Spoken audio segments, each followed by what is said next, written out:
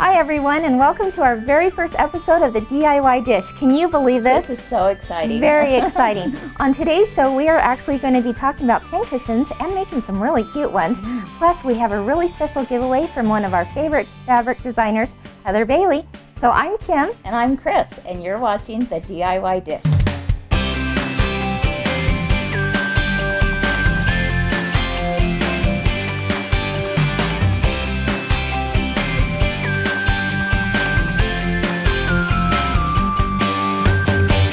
Welcome everyone to the DIY Dish. We are so glad that you've joined us. Yes. And we want to thank you for all the blog comments we've received. Oh, we read every one of them. The excitement and enthusiasm for the show is just contagious, and we truly appreciate it.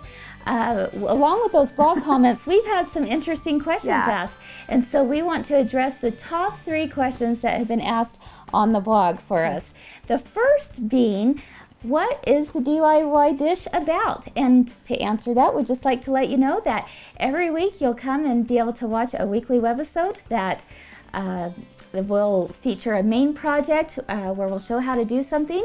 We might even do a review on a product for all those do-it-yourselfers. That's right. And then we'll end with a quick 2-minute project that is easy to do and fun and something that you can get started with right away. Yeah. All right, so that's basically what the DIY Dish is going to be about, but I have to tell you, we could not do it without the help from our most generous sponsors. And so thank you, sponsors, very much. We really appreciate it. Absolutely, and we hope that you will take the time to click on their links and find out a little bit more about them.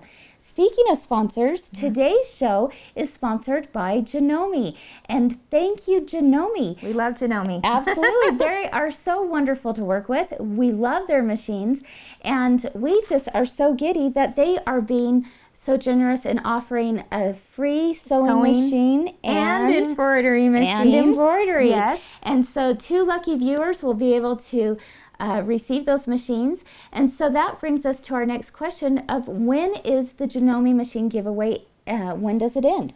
And the last day for to enter that is on March 30th. We'll select the winners on March 31st by a random drawing, and then you can find out on our April 5th show who the 2 lucky winners are. So be sure to stay tuned for that. Okay, third question I'm going to address. This is too funny.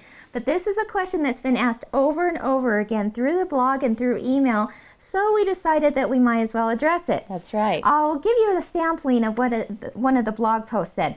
Just curious, Kim and Chris, is your last name Osmond? Because you certainly do look like Marie Osmond and the Osmond family. Signed, Wandering Sandy. Well, Sandy and everyone else who's wondering, the truth is, I'm a little bit of country, and Chris is a little bit of rock and roll. Oh, Kim, no, It's true, it's no. true. Hey, at least I didn't mention that you wear purple socks to bed. Now, if you're old enough to know that joke, then we're right there with you. No, the answer, of course, to that question is no, we are not related to the Osmonds. But thanks, thanks for asking. We love the Osmonds. We love the Osmonds. Yeah, that would be really a lot of fun. And we have big smiles like the Osmonds, I guess, but we're not related. Okay, so let's talk about today's show. What kinds of fun things we're going to be able to do. Now, today's show, we are actually going to make the official DIY Dish double layer cake pincushion. Here's a sampling of it. We've got some other examples here. Here's another one. It's a double layer cake. We're going to make it from start to finish in just a few moments. You know, pincushions are all the rage right now. Everybody loves collecting them. They like to be creative in how they make them. And so I think it's going to be a lot of fun to see what we're going to share with you, and we want to see what you do with it. Absolutely. And speaking of pincushions, one of our very favorite fabric designers, Heather Bailey, does that ring a bell? Love her fabric, love her designs, love her pin cushions. Check this out. She's got this darling little pink elephant pin cushion. Love it.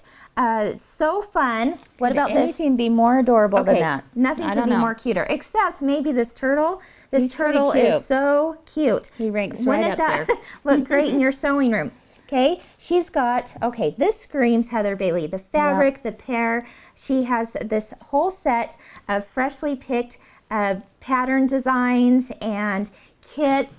And we are so fortunate because Heather is excited to share with you 10 people are going to actually win a Heather Bailey pincushion pattern and kit with the fabric yes, for all of these everything in there. Yeah. How cute is that? So stay tuned till the end of the show, and we will tell you exactly how you can win one of those Heather Bailey pincushion kits. So thank you. think we should get started. Yeah, absolutely. Let's go make those cakes.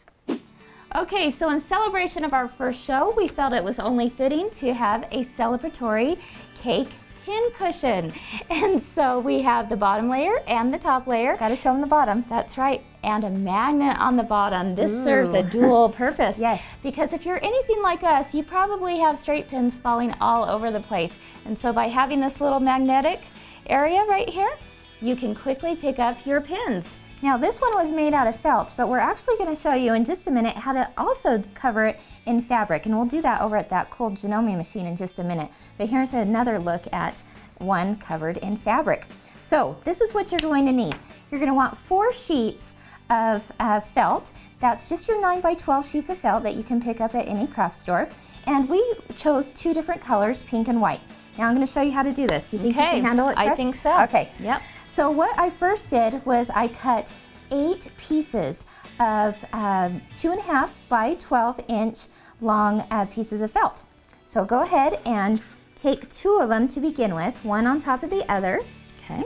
Right? It really doesn't matter which color's on top or on bottom at this point, and start rolling it really tight, just like this. Just rolling it. Yeah. Okay. Roll, roll. Oh, that reminds me. Rolling, rolling. Oh boy, Chris, like a I told you we weren't related to the Osmonds. Stop with the singing. Okay, now as you get close to the end, keep rolling just a little bit further. Okay. At about 2 inches before you get to the end, you want to take another piece of felt and lay it there on the top. Okay. You didn't glue anything, you didn't sew anything, you just keep on rolling. Oh my goodness. Okay. Okay. Try to keep it nice and tight there on the ends. You can do it, The Chris. perfectionist side of me is coming out. Oh no. Okay, don't be a perfectionist with this. Just roll, roll, roll. Okay, you're getting close to the end, so you'll want to take another strip of your 2.5 by 12 inch and start rolling again. We just laid it there right on top. No gluing. No gluing. Okay, hurry up. Okay. Roll, roll, roll. There we go. Okay, another one. And another one. fun? Remember, you have 8 pieces of felt. And whatever you want your last layer to be, the last color, here, if I wanted it blue, that's why I had the blue on there, okay? I want pink, so I'm going to put white next. Okay. But I do have one more sheet left, and I'm going to make it pink, since that is the outermost layer of this cake cushion, pin cushion. Okay, hey Kim, Now- you want some trivia on pin cushions? Yeah? Do you know how long they've been around? Anyone No. else know? No. Since about the 15th century. Really? That's right. She's smart. I just Okay. have a wealth of knowledge behind me. There. Thank you for sharing that. Sure, we were all interested. 15th century, that's amazing. Okay, Yes. so we actually put a little bit of glue here. Okay, and then just close it shut. Perfect. Okay. Here, you want to do Again, this no one? sewing involved.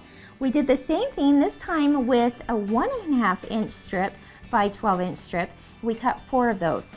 Now, if you're wondering, if you want to know about all the details of these strip lengths, we do have a PDF download that you can download on the DIYdish.com. So come and take a look, and we'll make sure you get those measurements. Anyhow, what we want to do again with this is our second layer of the cake. We're just going to close it shut and see how that stacks together very nicely. Now, this, of course, is the base of the cake pin cushion. The basic pin cushion, I guess I should say, but there's so many fun embellishments you can use to make this even more fun. Here we used a pom-pom trim to decorate. It's kind of like that icing you squirt out on the cake there. Almost looks like the little scallops. Yeah, exactly. So we used that there. This one we decided, again, to cover with fabric, which we'll talk about in just a minute, but we stacked one on top of the other and put some cute rickrack. Here's my little diva cake, because I just couldn't help myself. I found the awesome leopard print felt at the store, and I thought, oh, that would make a darling cake. And then I sewed these little beads to embellish it. Yeah. And then here's a little mini one. Of course, you can make the small one or the large one, put them together, whatever you'd like. But here we took a piece of white felt and made a layer of frosting, or maybe I should say fondant, on top of it. And then we took a ruffled fabric and layered the bottom and matched it with our embellished rose, which we're going to do as well in our 2-minute segment coming up. That's right. So really the possibilities are endless.